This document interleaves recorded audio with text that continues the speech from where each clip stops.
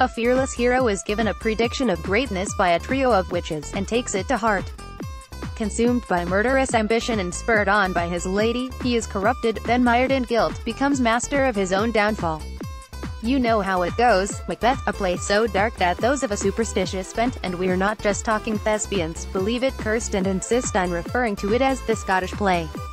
So who better to take on Shakespeare's darkest tragedy, shake it up and give it a contemporary treatment, than crime writer Joe Nesbo. One of the world's best-selling proponents of Nordic noir, the Norwegian has a reputation for serving up plot lines so grisly with his Harry Hole detective series that his multitude of international fans have perfected the art of reading at arm's length. And now it's time for them to screw their courage to the sticking place with the Nesbo version of Macbeth as part of the Hogarth Shakespeare project.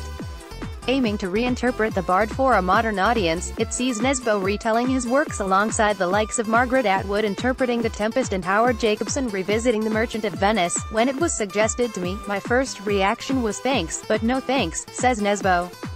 Usually when it's not my own ideas I say no. Then I realized it was my chance to revisit Macbeth. I said if I can have Macbeth, I will do it. Now 58, Nesbo has been a writer, footballer, musician, economist, puppet, pauper, pirate, poet, pawn and a king. Actually only the first 4 of those job titles, but you get the idea. The man is a versatile polymath, seemingly hardwired for success. After a promising soccer career at Norway's Premier League team Molde fell foul of injury, he did his national service then went to business school. While there he formed a band De Dare, Them There, and on graduation combined a career as a financial analyst with that of musician. Commissioned to write a book about the band's life on the road, he turned to crime instead and came up with his first noir novel, The Bat, featuring Oslo crime squad detective Harry Hole. Nesbo has now written 11 thrillers in the series, selling 40 million books in 50 languages and made a killing. 2 of the books have been adapted for the big screen, The Snowman, starring Michael Fassbender last year, and Headhunters in 2011. There are also his children's books, a series focused on crazy Professor Dr. Proctor that he started writing for his now 18-year-old daughter, and more crime in the Olav Johansson series, also due to hit the big screen shortly with the Tobey Maguire version of Blood on Snow. Nesbo's insistence on revisiting Shakespeare's bloody tragedy is no surprise, as the play shares the crime writer's obsessions, in particular those explored in his Harry Hole books. There's a main character with a moral code in conflict with his overweening ambition, a protagonist who is strong yet weak and could go either way, then there's the gloomy setting, the grisly murders and paranoia, the general hurly-burly and a whole lot of double toil and trouble. I didn't have a close relationship with Shakespeare, says Nesbo. In Norway our Shakespeare is Ibsen and we hear about Shakespeare, but don't read him. But I did have a relationship with Macbeth because I saw the Roman Polanski movie when I was young and I knew the story. Nesbo also knew Othello and The Tempest, the latter with its magical world of monsters and spirits, he not altogether surprisingly dismisses as foolish. Murder and revenge are much more up his alley. Rather than try to rewrite Shakespeare, Nesbo decided early on that there would be none of the original prose in the novel. Instead he took the bones of the story, the plot and atmosphere, and wrote his own tale of ambition, bloodbaths and treachery set in an imaginary contemporary Scottish city awash with drugs, crime and corrupt cops. Nobody needs a book where the writer is trying his best to be William Shakespeare, so I decided this would be my take on the story, he says. I had to start stripping off all the beautiful prose and poetry of Shakespeare and get at the construction and the character's motivation. You can play around with certain things, but there are things that are needed because that's why the story works. There is a reason why this is a classic, why we have always been fascinated with Macbeth. As ever, Nesbo is drawn to the flaws or imperfections in the original, the things that don't quite add up and make it all the more intriguing. It's not a perfect story, here and there it's awkward, he says, but that's part of why it's so fascinating.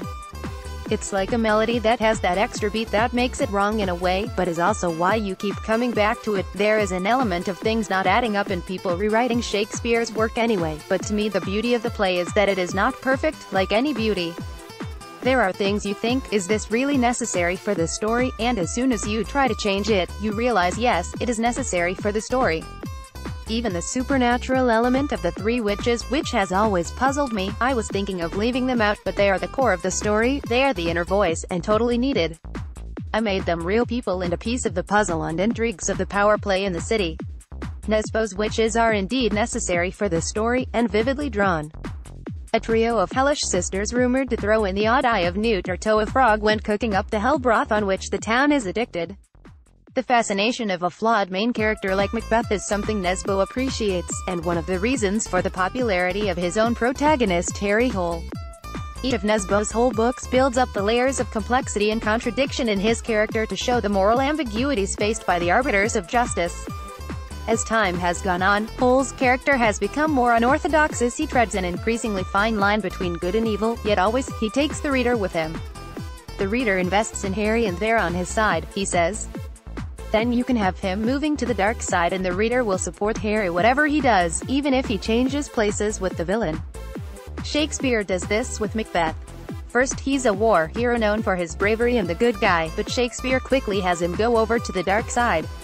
In Nesbo's book, Macbeth is a policeman involved in the anti-corruption work of his reformer boss, Duncan, but when the temptations of high power come up, he is convinced he would be better running the city along with his casino boss lover, Lady.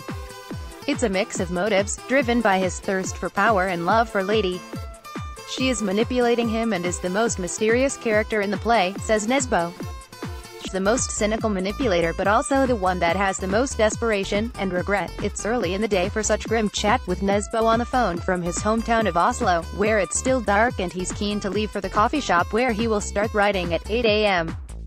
He has another Harry Hole book on the go, the 12th, continuing the series after returning from a break of several years in 2017 with the much-anticipated Torst or the Thirst. Nesbo is a creature of habit and for 17 years wrote most days in the same cafe, until it closed recently for renovation. Yeah, so I had to find another. But they're never the same, he says, sounding slightly discombobulated. But I talked to the owners and it's reopening, exactly like it was. I like to go in there because they don't disturb me, it's my office. It will never be in the stories, he says. The coffee shop might not be in the stories, but some of the clientele are customers seated at other tables within eavesdropping distance of the author, in particular internet daters whose stilted conversations wound up in the Thirst. Yes, internet dates would turn up in the coffee shop. At first I thought they were job interviews, not dates, because they were awkward. It was just interesting to listen to conversations because there is no real social etiquette for that. Oslo's coffee shops and bars, downtown with its increasingly cosmopolitan vibe, the East End where Nesbo grew up, all wind up in his fiction. Such is the Harry Hole series' success that a micro-industry of tours has sprung up to take fans to the detective's apartment in Sophie's Gate, his local eatery restaurant Schroeder and his favorite bar, the Underwater Pub. With its long days and short nights and long days, Oslo is integral to Nesbo's writing, almost a character in itself, and the perfect backdrop for those who inhabit a moral twilight zone.